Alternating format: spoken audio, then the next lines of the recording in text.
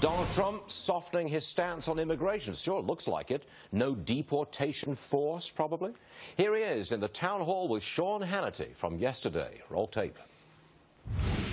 And there certainly can be a softening because we're not looking to hurt people. We want people.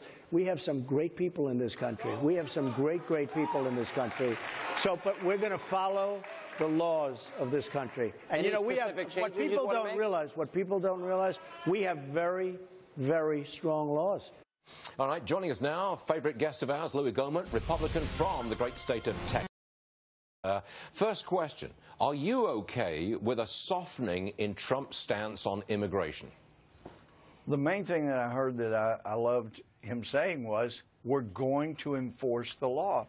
And when I hear the word softening and humane, I mean, Stuart, back when I was a felony judge for a decade, I had one bailiff.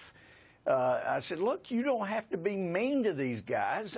I'm sending them to prison. You can treat them humanely. You can treat them nicely as you cart them off to prison. But he's not saying so you can enforce the law, and that's not really... But he's not saying round them all up and chuck every one of them out. He's not saying that. He went out last night and said, look, some can stay. I think he said the good ones can stay. The ones we want can stay. Now, that's a softening. So, okay, you're okay with it. What about his hardcore supporters? I'm okay with enforcing the law. Okay. That's what's got to happen, and I'm glad he's realized what Obama has ignored, and that is the fact we've got good laws in place that Obama has just refused to enforce, and Hillary has said she's going to do the same thing. Now, you weren't always in line with Donald Trump. But no, I haven't formally endorsed him. Right. Do you like the new Donald Trump? I'm calling it the new Donald Trump. I mean, he is focused. He's on prompter. He's not running off on tangents about Mexican judges or Gold Star families. You like the new Trump? I love hearing I'm going to enforce the laws.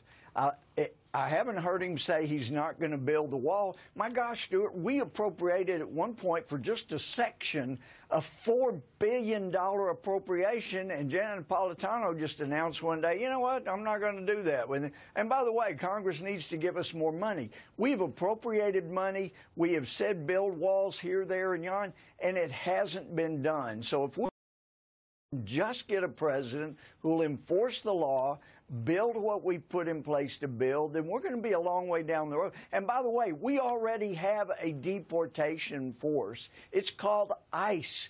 It's there. They're just waiting for their orders to follow the law and deport people. They haven't been getting that. Follow the law. Louie Gohmert, Republican from Texas. Last word. Thanks very much indeed. Always good to be with you, Stuart. Thank you very much, sir. Appreciate it.